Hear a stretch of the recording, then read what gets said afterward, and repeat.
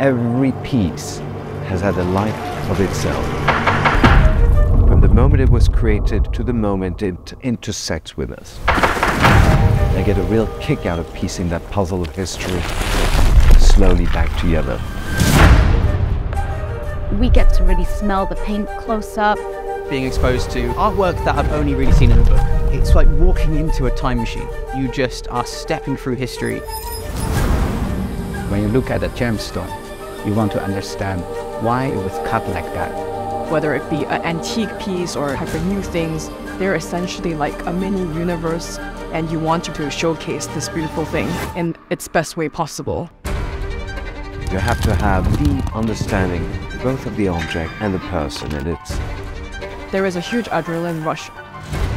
So much that's happening in mind. Each are a puzzle piece in their own way. I have to solve it within that timeline. And finally have this opportunity to share them with the public. When the lights come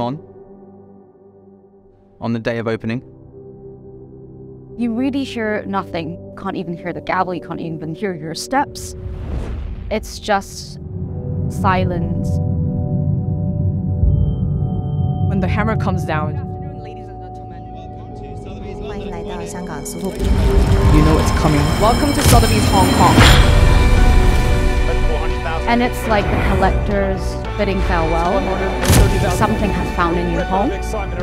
Something is about to make history. A new world auction record price. Thank you We very much. connect the past and future. Last chance. This moment pairing up a great object with its destined new owner. You are that one sound that gave this whole historical moment a frequency. Create that knocking sound that every single person will remember. Samuel Soul, well done.